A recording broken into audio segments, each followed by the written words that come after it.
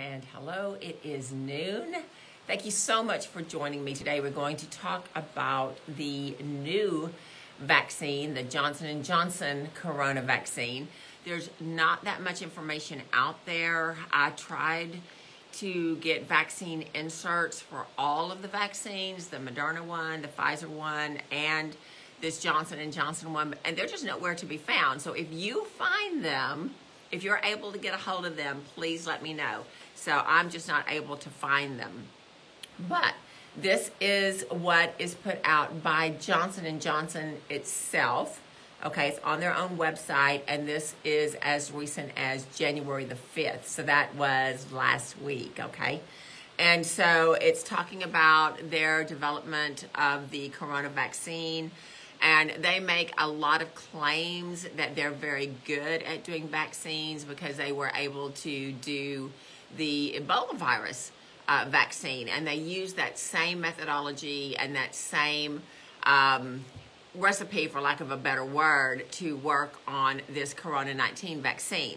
So I tried to find out, and I didn't have that much time, to be honest with you, to find out how effective the Ebola vaccine was, and so I didn't find really any percentage. I know we don't hear a whole lot about the Ebola vaccine, so I'm assuming that it was effective, or maybe it's just not the virus of the day, and so nobody's really looking at that today. So right, so this is the thing.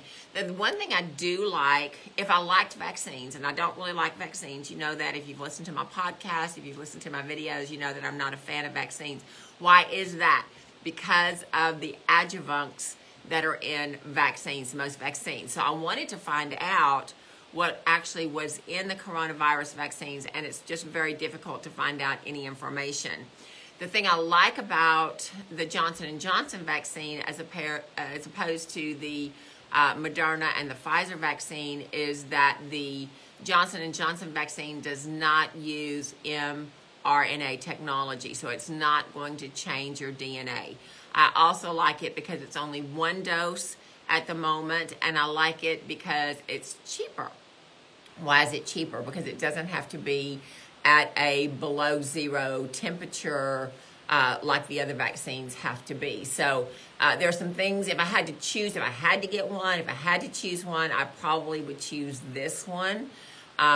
It's not even out of all of its trials yet, so I'm just saying, hypothetically, if I had to choose one, I might choose this. So one of the things that they say is that they have been working on this vaccine, and it is now in phase 3 clinical trials. The vaccine trial is called Ensemble, okay, and they have 45,000 participants in this, okay. It says that they looked at the genome of the virus. Now, I had read before, and I know there are a lot of people out there that do research as well. And so if you find something that I don't know, and I'm not saying I know it all for sure, but I had heard earlier on that people had gone to the CDC and they had said, please send me the complete genome of this coronavirus, the new coronavirus 19, and the CDC said that they had not isolated this genome. Now, that's what I've heard. I went to the CDC, and the only thing I could find from the coronavirus is what they did in 2003 with the SARS coronavirus. Now, this COVID-19 is part of the SARS family, okay? So I don't know if they took that, and the PubMed does say that they did the complete genome on this. So I'm assuming that's what they're looking at, but I can't promise that that's what they're looking at. Anyway, Johnson & Johnson took 10 segments of the coronavirus, the new virus. I don't know why they only took 10 segments. You would think that they would want to do the full genome, but I couldn't find it, and maybe they couldn't find it either. And so I'm just throwing that out there. It says, due to our extensive previous experience with vaccine technology, we used the same technology to create our European Commission approved Ebola vaccine. Scientists already had good sense of the best dose to use for the investigational COVID-19 candidate. From there, they closely collaborated with a doctor and his team at the Center for Virology and Vaccine Research at Beth Israel Deaconess Medical Center, an affiliate of the Harvard Medical School, to design a large number of potential candidates for this vaccine, all right? They looked at their preclinical work with Zika and the HIV vaccine, okay? So they're looking at that.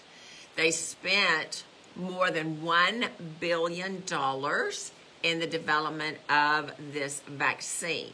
So from March until June, they experimented and they found the two strains of vaccine, I guess for lack of a better word, that they wanted to try with the population, okay? It says it was possible in part because our discovery and manufacturing teams were able to execute several steps in parallel that they normally would have executed sequentially. Now this kind of bothers me because when you're doing your trials, you're doing phase 1, you see what happens, you do phase 2, you see what happens, and then you go on and you do phase 3. Now, the government, our government in particular with Warp Speed, they were able to give tons and tons of money to these vaccine developers, and that did help them develop more quickly. What normally takes several years, they were able to do it more quickly. I don't know if that's a good thing. We don't know what the long-term side effects are, and this is what is very, very problematic with the vaccines. I received this morning, and I have not looked at all these videos. There's like 40 video links with all these major doctors or household name doctors who are saying vaccines are not effective and we don't recommend them. So I'm going to have some time to look at this, and I'll pass on the best of the best to you. But this is one of the things when you're talking to medical doctors and they're saying vaccines are neither safe nor effective, that makes me pause, okay? So it says once we had some strong interim data, we were able to move into phase 3 clinical trials with a chosen dose. During phase 3, many more people received the vaccine to thoroughly test safety and efficacy. The more people who can be vaccinated at this point, the sooner researchers can gather conclusive results. So they're doing this interview and they're asking what is or how is the research going, and they're saying that it's going great, that they're moving into their phase 3. It says that the trial is now fully enrolled with roughly 45,000 adult participants. In fact, Ensemble is the fastest enrolled trial in Johnson & Johnson history. We secured these participants in less than 4 months. So that's a lot of participants, okay? It says that they went across all backgrounds, they went across all age groups, all ethnicities, and all that kind of stuff. It says while diversity is important in all of our research at Johnson & Johnson, it is especially crucial for the investigational COVID-19 vaccine because the virus disproportionately affects Blacks and Latino communities. So, you knew that. We've talked about that. Don't really know why that is, okay? So nobody really knows, but they're making sure that they test these people as well. The study protocols include a 14-day and a 28-day endpoint. Endpoints are the primary outcomes being measured by the clinical trial, like physical symptoms or test results showing protection against the disease. Johnson & Johnson says that our expectation is that full immunity is reached after day 28, but we may see some protection as early as 14 days. Now, immunity, this is a key word. In your Pfizer and your Moderna vaccines, they're not looking for immunity. They're looking for mitigation of symptoms, all right? So in real down-to-earth language, that means the vaccine, the ones that we have, the Moderna one and the Pfizer one, are not going to keep you from getting the coronavirus. all they're going to do is make the symptoms less severe, if anything. That's what they've said in their software, in their press releases, okay? This one says that they're looking for immunity. Now, immunity means I get the vaccine, I'm not going to get the virus. That's what they're hoping for, okay?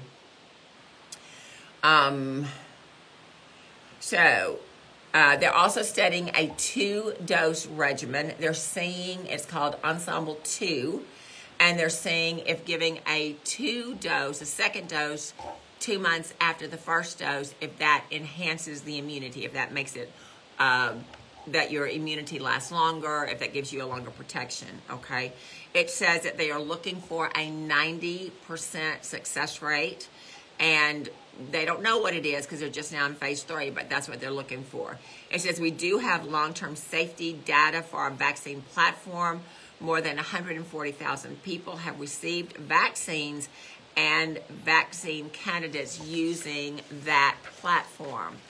We feel very confident in our 1-dose regimen since we spent so much time and effort in zeroing in on one specific antigen. We were able to optimize it and make it as strong as possible. And this is what I really like about this particular vaccine.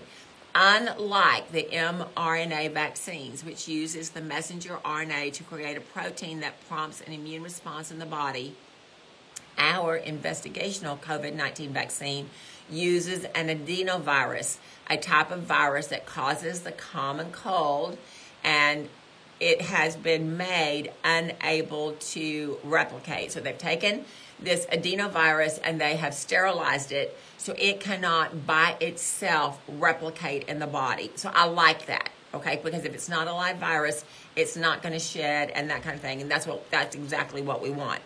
The adenovirus carries a gene from the coronavirus into human cells, which then produces the coronavirus spike protein, but not the coronavirus itself. This spike protein is what primes the immune system to fight off subsequent infection by the virus. Now, I want you to kind of take a little notepad and write down immune priming, because we're going to go to another report that talks about priming the immune system. Now, in this Johnson & Johnson report, they're saying we're giving you a sterilized adenovirus that cannot replicate, but it should cause your immune system to recognize a spike protein virus, and you should make antibodies against that virus. If that does in fact happen, it is my understanding that that would produce immunity. This is what happens in a wild virus, something that's out there that comes into my field, right? That wild virus will come into my system. My body will respond against that. My body will make antibodies against that. And anytime in the future that wild virus comes into my field, okay, I breathe it in, I touch it, I taste it, whatever, my body's going to go, no, we know what that is, and we are immune to that because we already have the antibodies there. That is the way the immune system works, in my understanding, okay, with a wild virus. So they have advantages, and they're talking about their advantage of the not only the 1 dose, but the way they make it. It also does not have to be refrigerated below -4 degrees Fahrenheit. The other viruses, I think, and somebody's probably going to fact check me on this, but I think they have to be refrigerated at -80 degrees Fahrenheit. This one, just you put it in your refrigerator and you'll be just fine. It will be effective for at least 2 years at -4 degrees, and it's effective, or it will be alive, or it's not alive because I just told you that. It will be potent for at least 3 months at -35 to -46 degrees, which is the temperature of your refrigerator, okay? It may be stable for even longer than that. They don't really know. We believe that the stability will help make it easier to transport and distribute to the vaccine candidates without the need for shipping in special temperatures, special containers, which of course makes everything much more expensive. Once we receive the efficacy and safety data from our phase 3 study, which should come in later this month, we're looking for very specific endpoints. Later this month would be this month, January 2021. Our endpoint looks at whether our investigational vaccine prevents someone from getting sick with moderate to severe COVID-19, meaning that they show at least 2 symptoms, such as a fever or a cough, as well as if the person has a positive PCR test, which detects the virus genetic material. We measure this at different endpoints to see when the protection will kick in.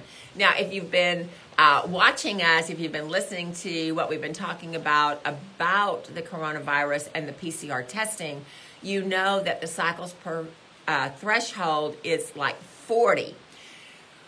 Many doctors will say that that's why you get a lot of false positives, is because the cycle threshold is so large.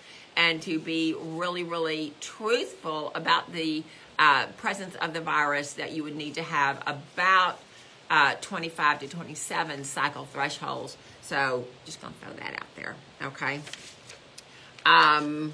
It says that we're hoping that the milestones will come together by the end of February, and then we can consider applying for the emergency use authorization for the vaccine from the U.S. Food and Drug Administration. Now, I think this is really interesting because they started working on this in January, and they're still not even close. They still are 2 months out, a month and a half out of obtaining that emergency use.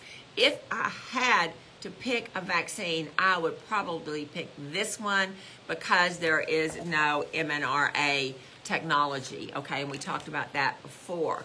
Now, I'm going to move into a different report now, and this report asks the question rather, does getting the flu vaccine affect COVID-19? Now, I don't know about where you are, but where we are, we're in January, so winter really is just setting in here in the Houston, Texas area, and we showed in Texas a spike in the coronaviruses in the fall. So what happens in the fall? What happens in the fall? Kids go back to school and everybody starts pushing the flu vaccine because it is flu season. There's really no such thing as flu season. I'm just going to throw that out there. But that's what all of the talking heads are talking about. And so everybody who believes that, okay, and that's what you believe, and that's fine. If you went out and received your annual flu vaccine, then this report is saying that there could be a very huge correlation between the vaccine and COVID-19, and there may even be causation. So we kind of want to talk about this. This is written by a medical doctor, and it says, for years, concerns have been raised that the previous flu vaccination seemed to increase patients' risk of contracting a more serious pandemic illness. This occurred during the 2008-2009 flu season, when prior vaccines with the seasonal flu vaccine were associated with increased risk of H1N1, the swine flu, during the summer of 2009 in Canada. Okay, a January 2020, so this last year, study published in the journal Vaccine also found people were more likely to get some form of coronavirus infection if they had been vaccinated against influenza during the 2017 and 2018 flu season. Compared with unvaccinated individuals, those who had received the seasonal flu shots were 36% more likely to contract the unspecified coronavirus infection. It did not specifically mention COVID-19, but it was a COVID virus, okay? And 51% more likely to contract, and I'm going to get this word all messed up, so y'all forgive me, human metapneumonia virus infection, okay? And it has symptoms very similar to COVID-19. So if you were vaccinated, you had a 36% more chance of getting a COVID virus. You had a 1% more likely to get this human metapneumonia virus infection. All right, I would assume that's some kind of viral pneumonia. Just gonna throw that out there. In October 2020, they found another positive association between COVID-19 deaths and flu vaccination rates in the elderly, further raising questions about the potentially serious unintended side effects of the flu shots. All right. Christian Winkel, I don't know if I got that right or not, professor of genetics at the University Juarez in Durango, analyzed data from 39 countries with more than 500,000 inhabitants, right?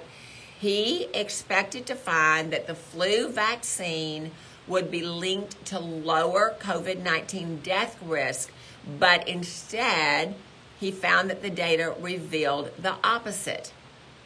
Among people aged 65 and older, flu vaccination was positively associated with COVID-19 deaths, meaning those who got a flu vaccine were more likely to die from COVID-19.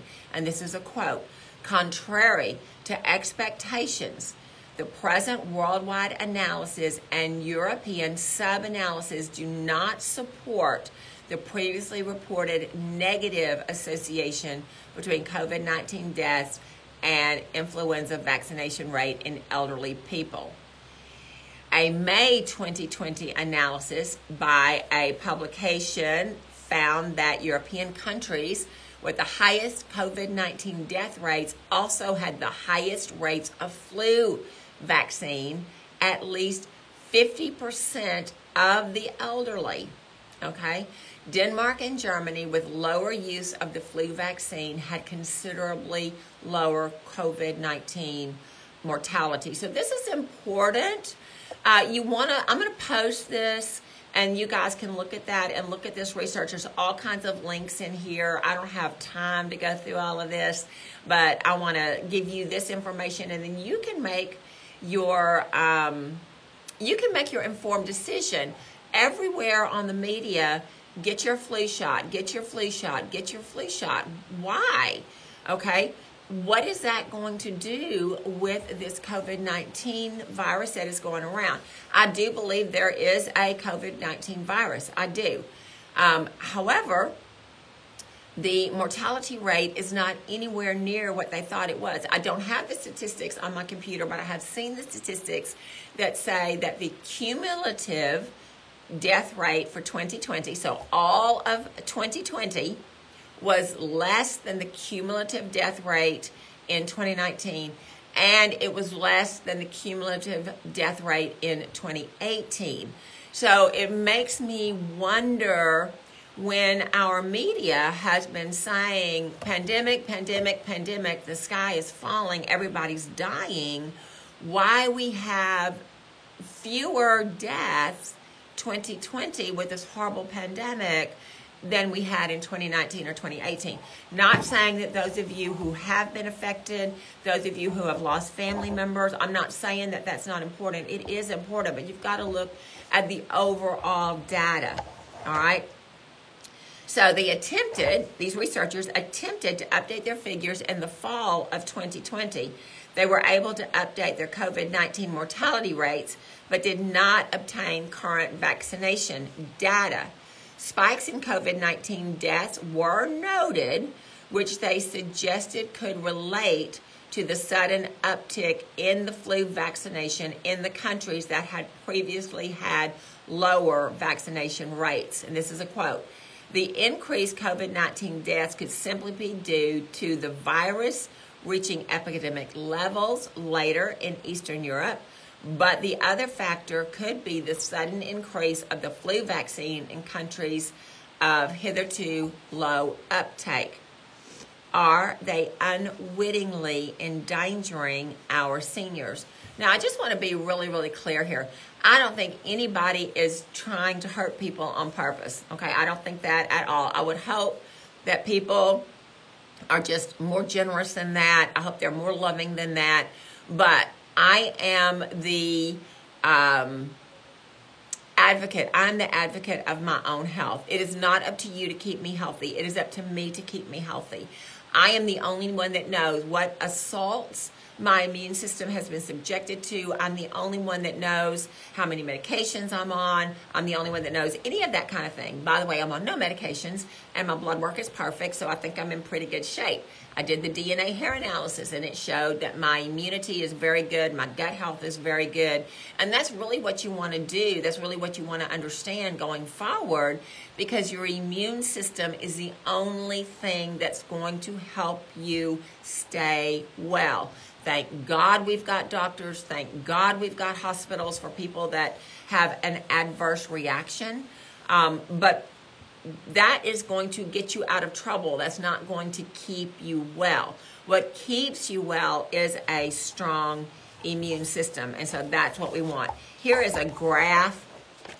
I'm going to put it in the comments. I'm going to put this in the comments so you can look at it. It shows the clear data of a rise in vaccinations equating to a rise in coronavirus. So you just have to look at that, all right? They don't know if it is causative. It definitely is a factor there, okay? It says it's a controversial finding, which if proven to be causative would call into question the annual flu vaccination. The publisher's note at the top reminds the readers that correlation does not necessarily mean causation, and that is true.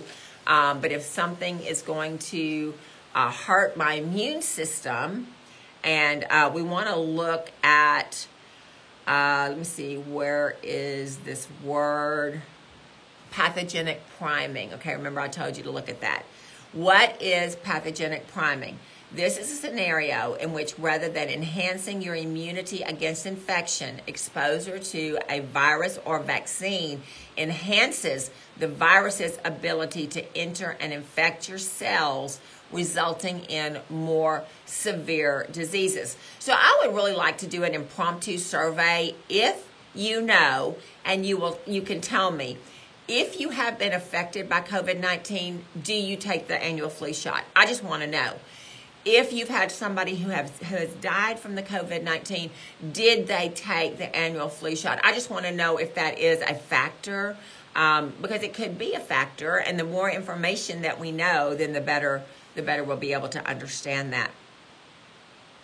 It is right. It says research published in the Journal of Translational Autoimmunity confirmed that treatment with a vaccine may increase the risks associated with a wild-type virus rather than to protect against it, and concluded, as the title suggests, pathogenic priming likely contributes to serious and critical illness and mortality of the COVID-19 via autoimmunity. Now, what is autoimmunity?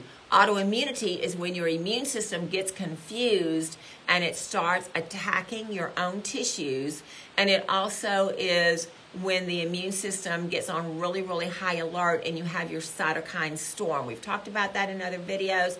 My time is running out. I don't want to go over that right now, but you can definitely go back and look at our videos and you can see that. The Journal of Translational Autoimmunity, okay, authored by James Lyons Wheeler with the Institute for Pure and Applied Knowledge, a non-profit organization that performs scientific research in the public interest, explains how pathogenic priming occurred during previous trials of a SARS coronavirus vaccine. Now remember, why do we not have the annual coronavirus vaccine? Not 19, but previous, because the SARS coronavirus came in 2003, I think it was. Why do we not have that annual vaccine? Well, I'm going to tell you why. The SARS type of priming of the immune system was observed during animal studies of the SARS spike protein-based vaccines, leading to increased morbidity, that means death, and mortality, well, that means death, morbidity, sickness, and death, okay, in vaccinated animals that were subsequently exposed to the wild SARS virus. Sorry, my pages are messed up. The problem highlighted in the two studies became obvious following post-vaccination challenge with the SARS virus. Recumbent SARS spike protein-based vaccines not only failed to provide protection from the SARS-CoV infection, but also that the mice experienced increased immunopathology with eosinophilic infiltrates in their lungs. So what this means is if they had the virus, the vaccine to protect them from the virus, when they were coming into contact with the wild virus, they had even a more severe reaction and even death, okay? Similarly, ferrets previously vaccinated against SARS-CoV also developed a strong inflammatory response in the liver tissues, hepatitis. Both studies suspected a cellular immune response. Quote, these types of unfortunate outcomes are sometimes referred to as immune enhancement, and we did a whole video on that a few weeks ago. However, it is nearly a euphemistic phrase that fails to convey the increased risk of illness and death due to prior exposure to the SARS spike protein. For this reason, I refer to the concept as pathogenic priming. Now, remember, a few weeks ago, we did immune enhancement. And that sounds good. I want my immune system to be enhanced. Words matter. I think that's what the name of the video was called, was Words Matter. So, he's saying we don't want to call it immune enhancement. We want to call it pathogenic priming. Early tests. Okay, this is early tests from Dr. Peter Hotez. Now, we see him all the time in Houston. He's at the Baylor College of Medicine. He is someone who has a lot of experience with viruses. And this is a quote from him, okay? It says, in early tests of his candidate, he witnessed, this is Dr. Hotez, how immune cells of vaccinated animals attacked lung tissue much in the same way that the RSV vaccine had resulted in immune cells attacking kids' lungs. This is a quote. I thought, oh crap. That's really not something that you want to hear professional people say, but that was a direct quote. He recalls noting his initial fear that a safe vaccine may again not be possible. All right. In December 2020, NBC News in Chicago reported the death of an 18-year-old girl from Illinois who died from COVID-19 just 3 days, after 3 days of being hospitalized. All right. I think she did have the flu shot right before she got this infection. All right. COVID-19 survival rate from newborns to 19 is 99.997% recovery rate, according to data from the CDC.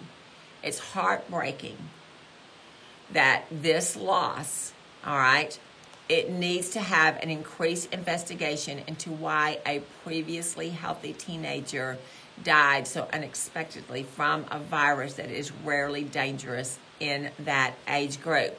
In the interview, her mother stated that she had just received her flu shot. All right, so just giving you information. I want you to have all of what you need to make the best choice for your body, for your family, for your children. All right, this is for informational purposes. I know what I'm going to do. I know what my family's going to do. You've got to take this information. I'll post these links in the comment box so you can do your research. I've got another PubMed article on the SARS coronavirus back in 2003 and how the CDC was able to do their whole genome. I was going to talk to you about the Cox postulate, but I don't have time to do that. There's a lot of controversy out there. There's a lot of conflicting information. Some people will say, well, this is a virus, so that doesn't matter. But if you look at this PubMed article that I'm going to post, they used his postulates to do the entire genome sequence for the SARS coronavirus back in 2003, I think it was. So lots of information. You've got to do what's best for you. I love you. Thank you for watching. I appreciate it. Thank you for sharing. And thank you for commenting. So if you need any information, if there's something that you are particularly interested in, then let me know. And we will try and get that information to you. It's the weekend. Have some really, really good downtime. Do some self-care, whether that means getting your nails done, getting your hair done, have a massage, go fishing with the kids, whatever it means. Enjoy your weekend, and I will see you next week.